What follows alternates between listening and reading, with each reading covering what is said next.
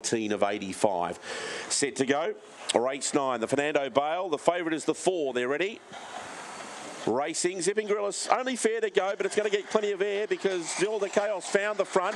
Zipping Grillis goes up on the outside. They just brush. Behind them was Bo Rhapsody, who's pushing hard for the inside, but got checked. And hustling through was Granny Roses for an inside, on the inside rather, Jai's Jet for an inside run. But Zipping Grillis found the front from Jai's Jet and Zelda Chaos. Round the outside, Bo Rhapsody. Then came Granny Roses from Invictus Harry and Zodiac Bale. It's Zipping Grillis. Jai's Jet on the outside. Jai's Jet.